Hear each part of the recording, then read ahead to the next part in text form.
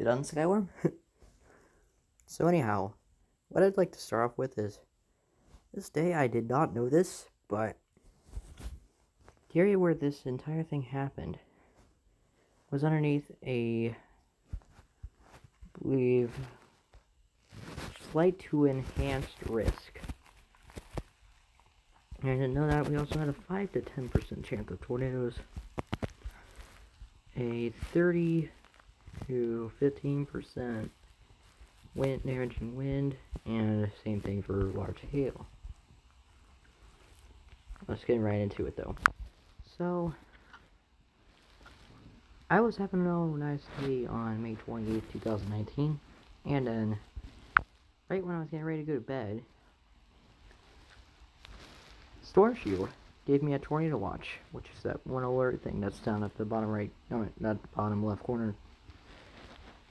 So I looked at the radar, and I saw this in Indiana.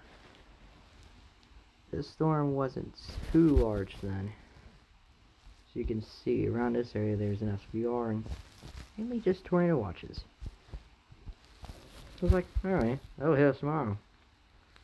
That was probably the largest mistake I have ever made. Look what's right down here. Dayton.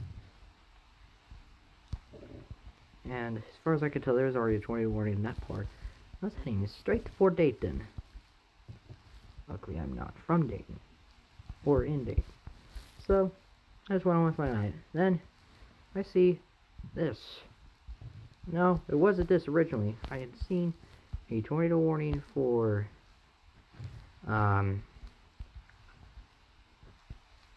Montgomery County that had a confirmed tornado in it, and it was heading straight for my county.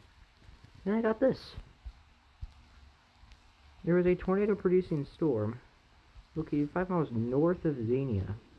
If you didn't know what this is, Killcare is a drag strip and racetrack that is just to the east of, no, it's just to the east of Xenia, and it's in between Xenia and Beaver Creek, but yeah. And look right here.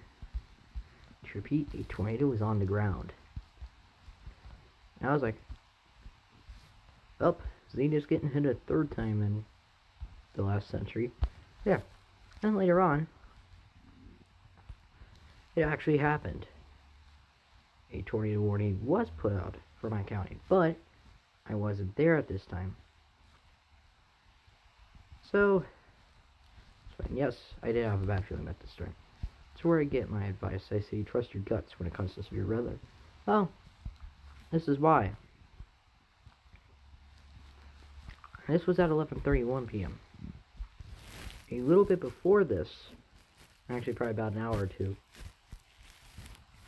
a tornado emergency was put out for Dayton and Montgomery County in general. That, I'll later find out what the number is, like a few days later or something. And I continue on. Yeah, Clark, Green, and Madison got another one. Guess what? I think this is a copy.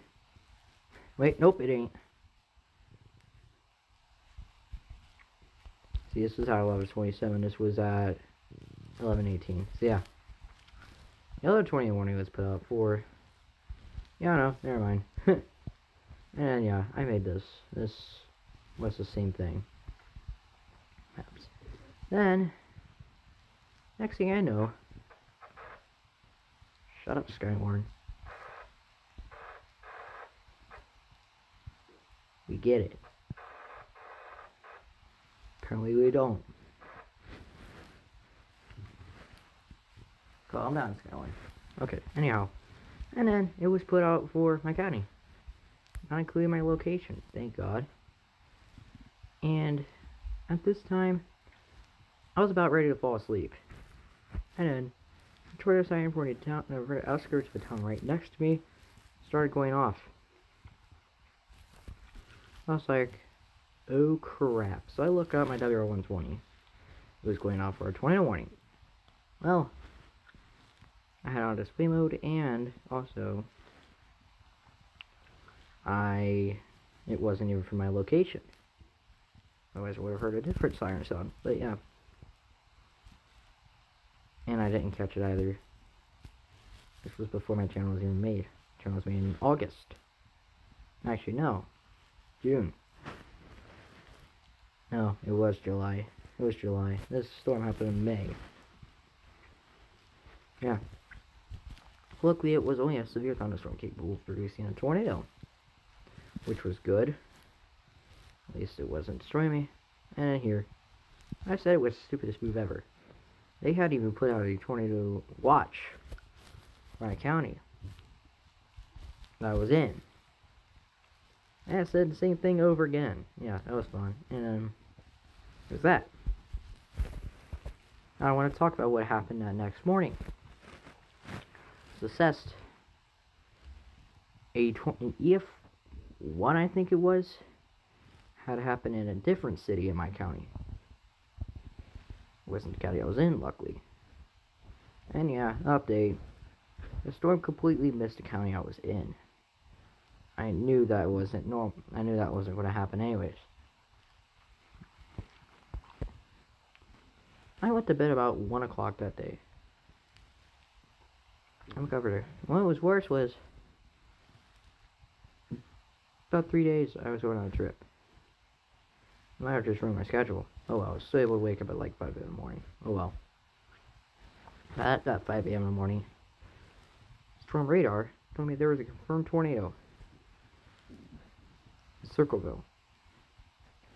And then, about 5 days later, when I was on my vacation, it was confirmed the tornado that caused a tornado emergency in Montgomery County was an EF4. Which is a very bad situation. If you thought the PDS, the EF3 that happened in Nashville was a pretty bad thing, EF4 is like 10 times worse. And yes, Dayton is a large town too. We're going to be a tornado emergency. People are probably going to be in panic. Trying to get the shelter. They ain't staying out where Skyline will be 500 times the static if I had the Bearcat then. Yeah. So, that was also the beaten record. Well, no, it was tied with the record for most amount of tornadoes that happened in Ohio ever. Period. The original record was 21. It hit 21. There was a debate over if there was 19 tornadoes or 21 tornadoes. There was 21 confirmed. And no, the tornado didn't hit Xenia. So yeah, that is my little talk. Always trust you guys when it comes to these weathers, like storms like this. You have a feeling that there's probably going to produce tornadoes and stuff in your county. Take steps to prepare for that, because it might happen. I thought this would be a bad storm, and I was correct. This was a horrible storm. There was some fatalities in the storm, sadly. One person did not hear the sirens or anything and died from the tornado. And there was also a few semis that had been tipped over in the Love's parking lot in Circleville. No damage to the building. But yeah. That shall be it for me. Stay tuned for this season. Who knows if this could happen again. Who knows if that could be the real Rising Storm 1. See you guys later. Bye.